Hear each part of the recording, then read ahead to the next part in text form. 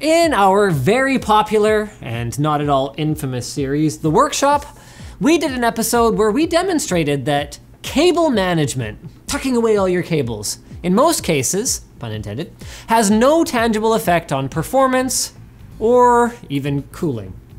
So then, when we set out to do this cable management guide, sponsored by our buds over at Cable Mod, we figured, well, hell, if deep down it's just about the looks, let's make sure it looks as good as it can. So here is how to cable manage like a pro.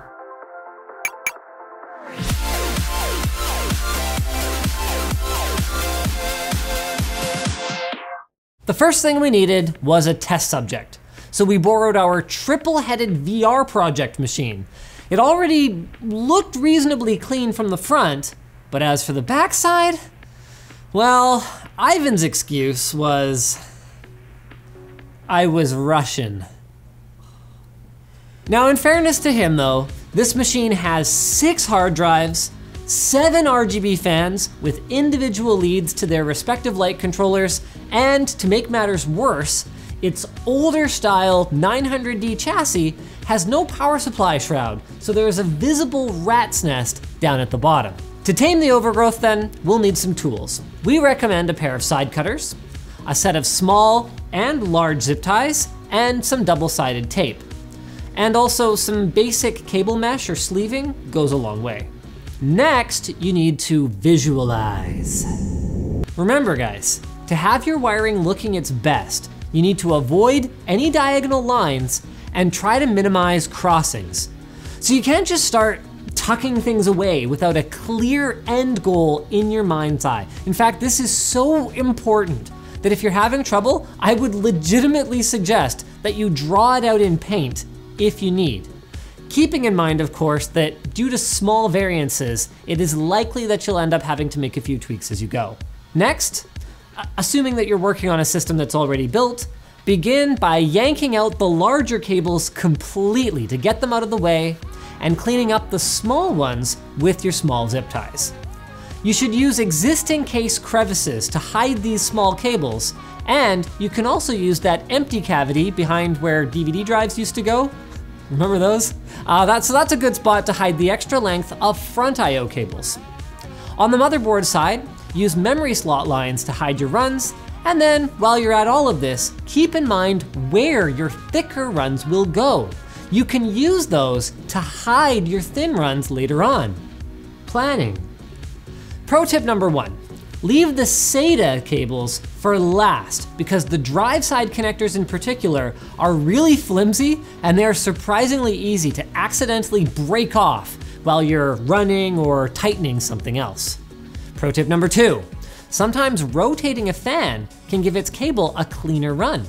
Pro tip number 3, label your fan connectors. This makes it easier to reconfigure your airflow and your RGB patterns once it's not obvious anymore which cables belong to which fan. Pro tip number 4, if you have a modular power supply, hide your unsightly power supply side modular cables in the cavity behind the PSU. Tip number 5, if you can't hide a thin cable run, some basic wire mesh makes it look a lot more professional, and flattening the run beforehand helps to avoid snake meal mesh bulbs. Tip number 6, replace your existing double-sided tape on things like your RGB controllers. It might still be residually sticky, but it is much more likely to fall off after a reapplication than not. Hot glue is also a pretty good one here. If you've been following along so far, you're well on your way, but you've probably run into some situations where you have no choice but to commit a cardinal sin. Sometimes your stock cables are simply too short to avoid diagonal lines. What will you do? So one way around this is to use the area between the motherboard and the case's motherboard tray wherever possible. This technique is also popular for making the front I/O cables look cleaner on the motherboard side. Just make sure you don't put anything too bulky in there. Flex is not good for your motherboard. As for your graphics card, you got a couple of options here. You can run the power cables from the top down for a little bit of sag support, or you can run them from underneath for a cleaner look. We opted for the straight down method since the extra 2 PCI Express power pins ended up looking really ugly otherwise. There is also the new option, by the way, of using a vertical GPU adapter, but these are for single card setups only.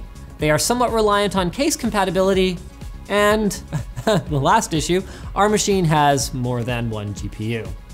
So, a time lapse later, and using all the tips that we just gave you, you can behold then the fruits of our labor. Our system looks way cleaner, both from the front and from the back. So thanks for watching it. No, actually, I'm just kidding. This wouldn't be much of an ultimate guide without some custom cables from CableMod, would it? Now, for many people, only front side looks are important. So CableMod extensions are a quick, easy, and relatively inexpensive way to spruce up your machine's looks. You only need a few of them to make a noticeable difference to the look of most machines. For others though, extensions are about like putting a park bench on a Civic and calling it a spoiler. So for them, there are the pre-packaged CableMod replacement kits, which are available in a variety of colors and patterns and for pretty much every modular power supply model under the sun. We are going one step further. CableMod's ultimate offering, custom length and colored cables. So to kit out your system, the first thing you need to do is measure your run lengths, but you can't just do this any old way, like don't use a string. We actually recommend using a wire. So we cut a 12 gauge wire because this helps simulate the way that the custom cables will actually bend once they're installed. We're also gonna try to address the clump of PCI Express cables by the power supply by calculating which cables we can run hidden behind others. It's important to get each length of run exactly right and make sure you're checking exactly the terminal that you'll use, because if you measure them all to the same one, the end result might not align as perfectly as you might like. With our lengths in hand, we dialed them into the configurator, which allows details like the number of pre-installed combs and distance between SATA connectors. And then about a week later, our pro cables with thicker wires and pre-installed combs arrived. When you're hooking these up, we actually suggest pre-bending the cables into the desired shape before you install them. It helps more than you might think. Then, right, last but not least, we mentioned cable combs, but we should probably explain those. Cable combs can be used not only to keep your individually sleeved wires apart, but to ensure that parallel runs are indeed parallel and they stay there. Okay then, so since all the cables were pre-made to length, installing them was an absolute breeze, and this is our real end result.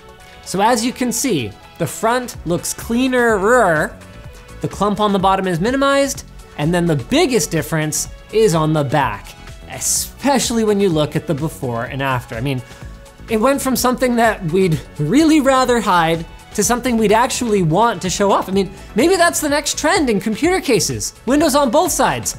Oh wait, they've actually been doing that.